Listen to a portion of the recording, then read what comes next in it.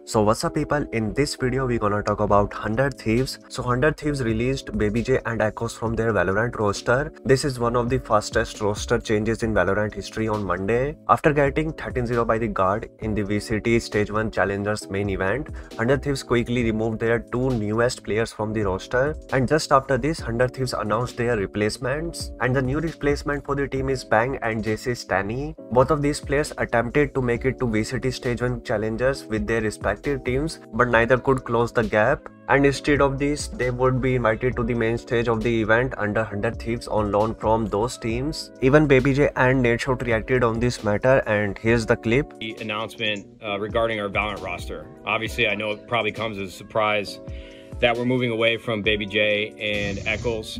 First and foremost, I just want to say thank you to both those players. There is never, ever, under any circumstance, where I want there to be a situation where their involvement with our organization is as short-lived as this one. And I think they're both incredibly talented players and clearly have a future in professional Valorant. And I think they'll land on their feet, or at least that's my hope, not only professionally, but personally. I think their contribution should not go overlooked. And I really just want to say thank you for them and the time that they invested into our organization. I think a lot of people have a hard time understanding why we made this decision. It's tough to say that this wasn't a results-based decision, but it really wasn't. You know, obviously a disappointing loss yesterday to the guard. Cloud9 got the better of us, beating us 2-0 last week. And I think a lot of people just don't have the ability to look deeper into what causes issues with teams and rosters. In a lot of cases, in my experience of competing, sometimes it really doesn't come down to the talent and it doesn't come down to the results. It comes down to the culture, the mindset, and the philosophy and how the game should be approached. And Call of Duty was one thing. It's a little bit more singular in how the way the game is played. There's really only a couple right ways and a lot of wrong ways to play the game. But with Valorant, with all of the utility and the composition of agents, I feel like you can really get lost in the weeds and how the game should be played and how you approach each match and each map that you.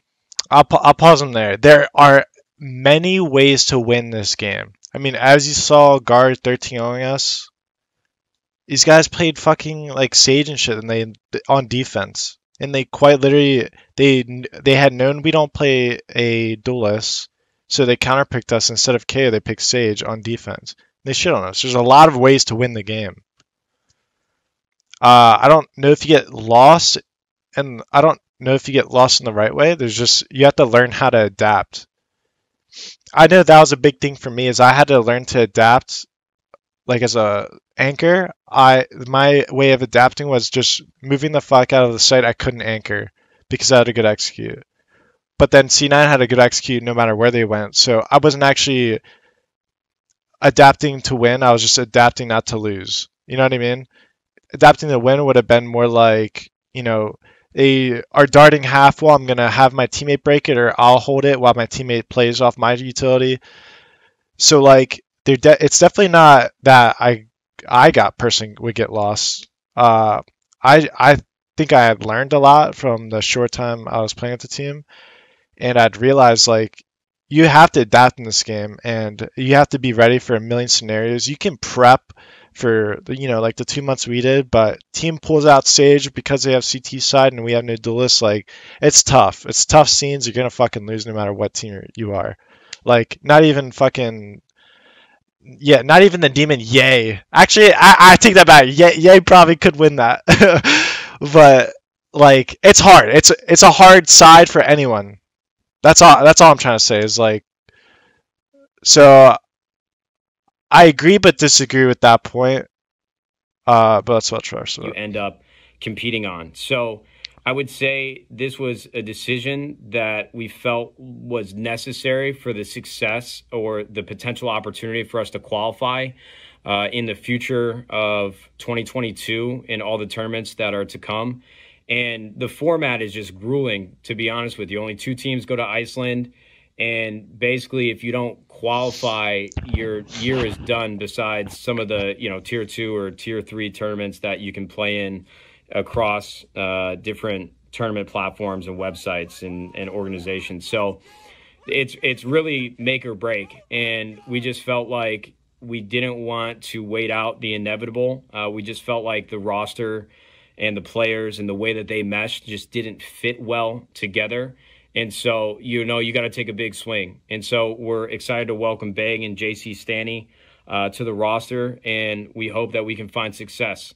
I'm really sorry to the community that's looking for a better long-term solution. I know that it's never fun dealing with turbulence and the rosters, and it's never fun to not have confidence in the organization that is fielding these players. But we're trying to win, and we never want that to come at the cost of recycling players and changes for the best. Find some success.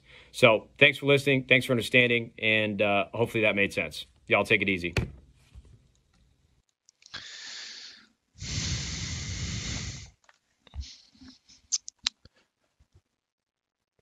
I'm trying to be unbiased. I try to understand. Talk your shit. No. I try to understand both sides. I'll tell you right now, I'm so unbelievably pissed. A lot of things I actually disagreed with. So the one thing I do believe that was true was that it was not a performance-based decision. I think this had been in the works, to be honest, because they were very fast at scrimming. For some reason, I think this would have happened the moment we lost. I don't know. I think they had this backup plan low key in the works, which doesn't make sense. So yeah, I believe him on the fact that it wasn't performance based. I do.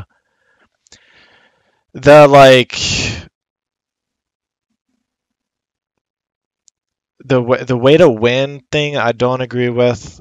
I think this game is very unique. There's a lot of ways to win this game, and the best teams that are going to consistently win are going to be the ones that are the best at adapting. And even then, those best teams will still have their days where they get cheesed, or the other team just plays better.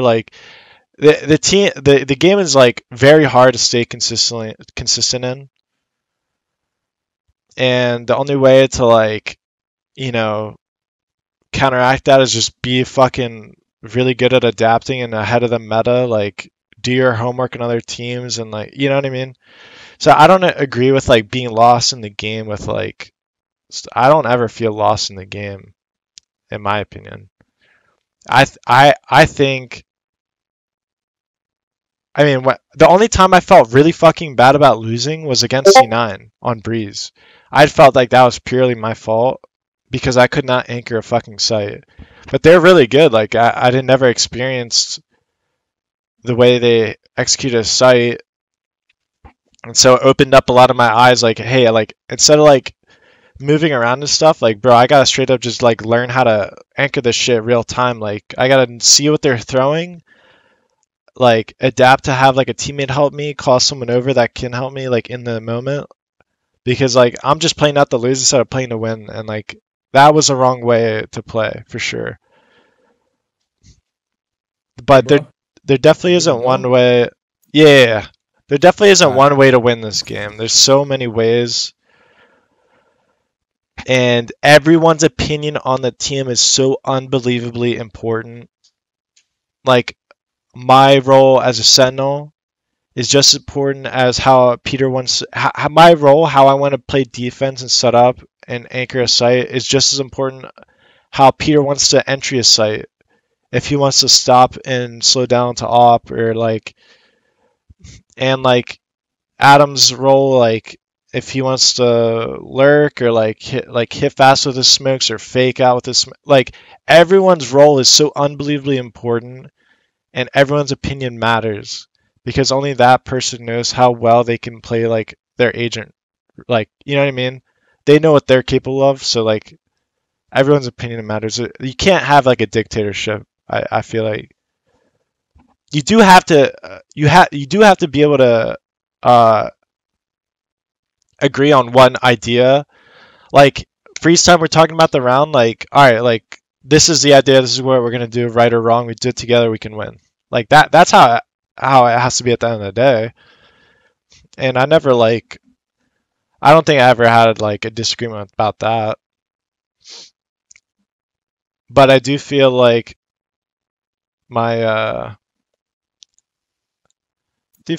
my opinions were a little bit like.